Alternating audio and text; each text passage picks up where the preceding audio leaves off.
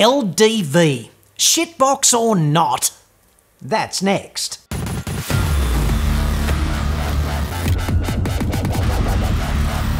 I'm John Cadogan from AutoExpert.com.au, the place where new car buyers save thousands off their next new cars. Hit me up on the website for that.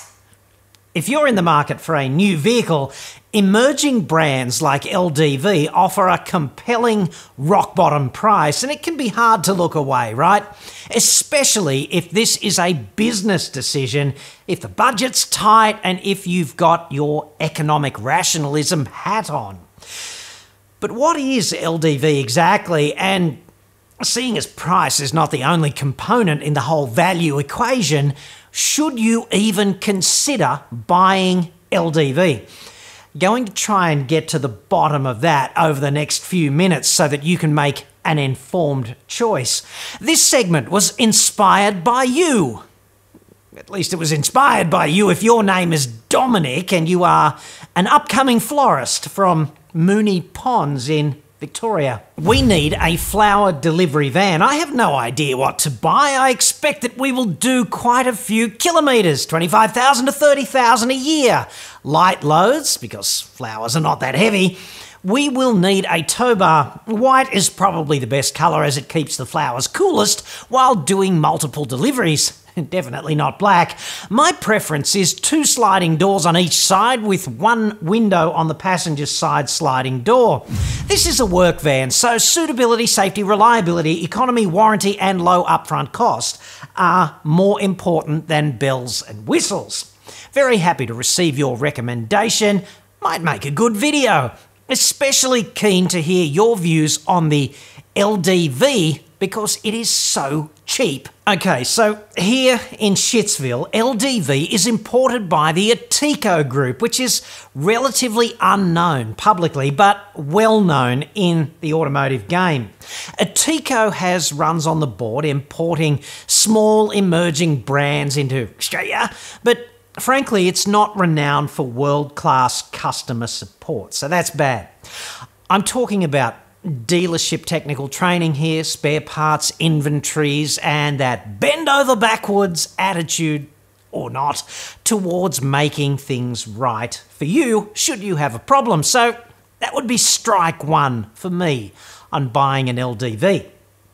Ateco imports Maserati, Ram and LDV in Australia, plus Alfa Romeo, Jeep, Fiat, Ram and Maserati in New Zealand, and Maserati in South Africa. So there's that.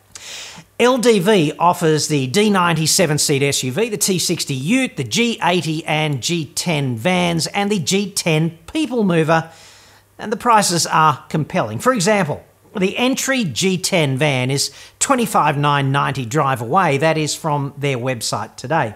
The base model Hyundai iLoad, which is itself a bit of a high ace upender, at least it was when it lobbed, is $42,987, also from their website today. That's drive away. The LDV G10 van in poverty spec, therefore, is an incredible 17 grand cheaper.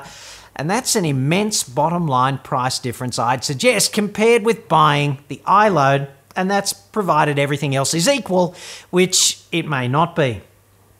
Despite the scorching prices, okay, LDV sold just 6,000 vehicles last year in Australia, and part of that is down to their anorexic inventory, but they are in some big segments like 7-seat SUVs and dual cab utes. You know, it's very hard to achieve critical mass if you are an automotive brand here in Shitsville and all you sell is 6,000 cars. It's hard to get the dealer network motivated. It's hard to get a bunch of technicians trained up on your specific stuff. And it's hard to have a big fat warehouse full of parts for people who might need them. They could also go belly up as a brand, right? And they could also be a resale disaster, the latter of which is certainly going to offset the upfront saving to some unknowable degree. There's no data available on this, right? Because the G10 van was not released until 2018. And I don't want to imply here that these things are being hammered together by peasants in the middle of a rice paddy out of some old aluminium cans and leftover Leyland engines, because that's simply not the case, right? LDV is a division of SAIC, the Shanghai Automobile and Industrial Corporation, which makes about 6 million vehicles annually. And you can't make 6 million vehicles without state-of-the-art technology. But I guess it's safe to say that they're probably not Toyota in terms of the quality target or Mazda in terms of the R&D, at least not yet and not for several years.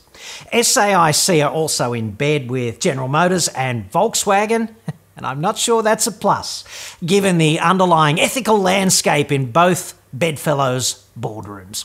According to Forbes, SAIC is the 10th most powerful automotive conglomerate in the world. The name itself, LDV, originated from Leyland DAF vans, and it kicked off in 1993. Started along for 15 years, and then the Russians ended up owning it, and the GFC hit. Yes! The British government tried to resurrect LDV, or at least save it, several times, but it went into administration again, and the Chinese picked up the IP in 2010. So the kindest I can be on this is that they know a thing or three about building light commercials because they've been doing it for a quarter of a century or something. But I would not generally look to the Brits or the Komitet Gospodarstvenoi Bezopeznosti as beacons of automotive excellence. Going Chinese is almost definitely a step forwards here, right? That's the corporate history lesson, okay? But now, let us talk about you, the potential customer. How do you make a call on this? Do I buy it or not? I mean, there's no real in-service evidence, is there? The price is unbeatable, but on the risk management side of the equation, the viability of many a fledgling small business, right? It depends on the ongoing serviceability of the vehicle. It's a bit of a bastard if you're a florist and you cannot deliver those flowers, or if you're a builder or something and you can't get the tradies and their tools on site. Being off the road for, 3 weeks or 3 months is going to put a dent in the bottom line. You'll have to rent or buy a replacement vehicle, and there might not be the funds to actually do that. So I think the conservative choice here is the iLoad. It's available in numerous configurations, it's quite comfortable to drive, and it's been in the market for ages. And it's well regarded and reasonably reliable. And it's got a longer warranty, but it's heaps more expensive. The van is a tool of the trade, basically, right? And I was at Bunnings the other day, oddly enough, and amazingly, in the tool shop section, department, whatever, you can actually buy a 4-inch angle grinder for $35. A Zito or some brand like that. I can't remember the brand, just the price, $35. But I don't see too many hardcore tradies using those $35 angle grinders on site. I guess you could look at it another way. How many $35 angle grinders do you have to kill before you've paid more than the cost of one Bosch or AEG angle grinder, which is presumably going to last a lot longer? And where exactly is the point of equivalence? If it costs you less than 17 grand for, let's call them vehicular contingency expenses, renting a van or whatever, and both of those vehicles do an approximately equivalent job in the context of your balance sheet, then LDV is going to win, yeah? This choice is simply risk management versus cost saving up front. More than anything else, these are the warring factors at play. LDV is cheaper and riskier. In a way, this is a lot simpler than buying a cheap car. At least with a van, you're usually not making a personal statement about who you are.